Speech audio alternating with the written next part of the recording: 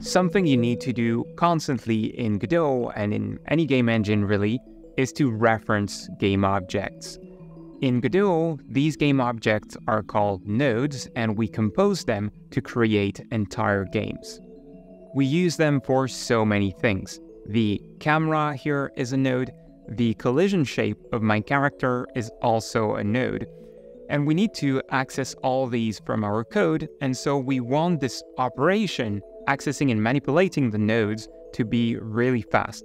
Thankfully, since Godot 3.5, and here we are in Godot 4, this is really easy to do.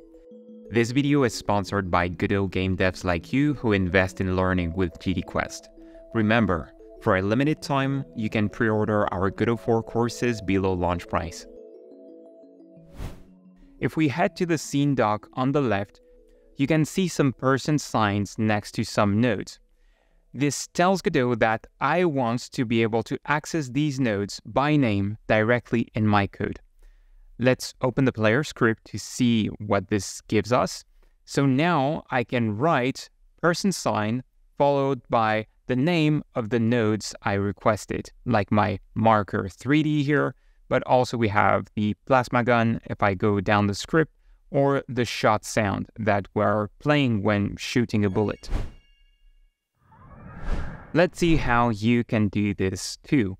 So heading back to my scene dock, I'm going to remove the mark next to the camera 3D node. And so to activate this feature, you can right-click on a node and then go down to Access as Unique Name in the drop-down menu. If you click it, you'll see a person sign appear next to the selected nodes. And from there, you can go somewhere in the script editor. And if you drag and drop your node onto the editor, you'll see a person sign followed by the name of the node, right? And so you can use that to then access the properties of the node, like make the camera current or change it or whatever you'd like. Another great thing about that is that performance-wise, it is pretty ideal. Godot will cache the node and it will not get it from scratch every time. Instead, it will keep a hidden reference to it to maximize performance of this code. This means that now you don't need to write lines like onReady variable camera is equal to, path to the camera. The node will be cached for you, so you don't have to create an extra variable.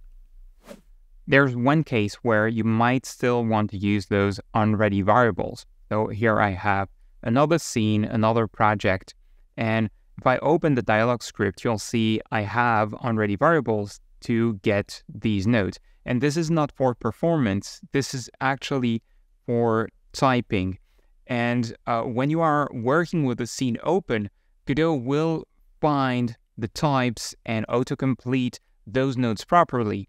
But when you are editing scripts directly from an external editor like VS Code or Vim, you're not going to get this type information. So in those cases, you want to have onReady variables with the type information.